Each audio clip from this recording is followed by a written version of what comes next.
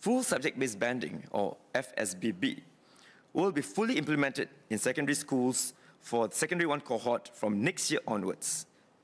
This means that streaming will be removed. With this move, students can customize their learning by taking a combination of subjects at different levels, suited to their strengths and pace of learning. In line with this shift, MOE will adjust the admissions criteria for post-secondary pathways to recognize more diverse profiles of learners and provide them with more options.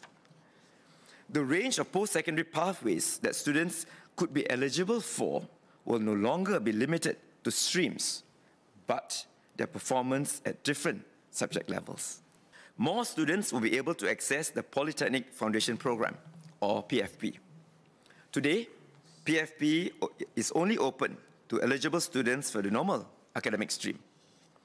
To allow a wider learner profile to benefit from the PFP, access to the PFP will be expanded to include students taking G3 subjects or a mix of G3 and G2 level subjects.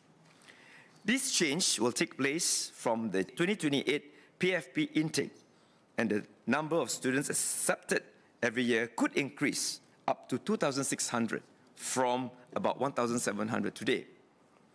The PFP admissions criteria will be maintained to ensure that students continue to have the fundamentals to cope with the rigor of the PFP. In 2026, students will be admitted to broad clusters such as the science and humanities, arts, media and business, before choosing a specific diploma in the cluster after the PFP. Students will have more time to make informed choices. Polytechnics can also better match students' interests and abilities with specific diplomas.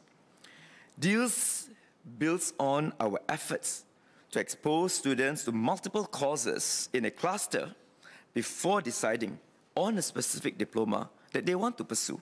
Second, MOE will review admissions to Polytechnic Year 1 to better recognize the different subject levels taken by students. For example, today, students have to take 5 G3 subjects to be eligible for Polytechnic Year 1. With full subject-based banding, some may take subjects at the G2 level, and we are exploring allowing 1 G2 subject to be considered for admission.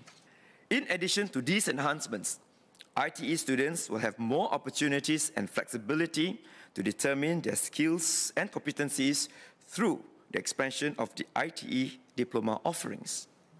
These offerings will enable students to better attain work-ready skills in line with changing industry needs.